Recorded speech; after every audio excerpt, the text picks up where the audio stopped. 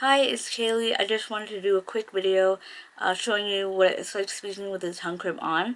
Ever since I got my braces, since I've had my braces off, I haven't been wearing it during the day, only at night, and so I don't have that much practice as I did. But it's not that bad. There'll be a few letters that are difficult to pronounce, like S or T or D, like in dog or difference, but you'll find a way around it, and the more you keep practicing talking with it on, the easier it'll be for your tongue to get used to the tongue crib.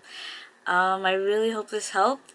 If you have any questions, you can leave a message on the comments or inbox, and hopefully talk to you soon.